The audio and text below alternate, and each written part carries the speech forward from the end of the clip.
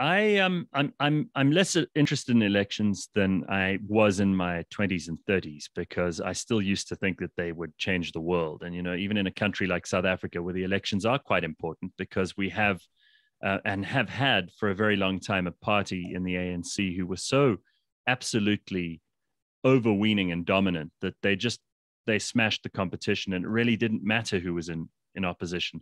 I think this election will be very interesting, purely from the point of view that the ANC could not have screwed this up more if they tried.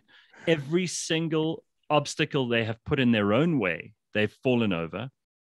And it's kind of like, those cartoons where it just goes wrong for the protagonist at every step of the journey. And these guys are quite easily the most bumbling, stumbling, foolish, ignorant, and stupid people that have ever been in government. This particular generation that we have now must be such a disgraceful and embarrassing thing for the actual struggle heroes of the past to look at.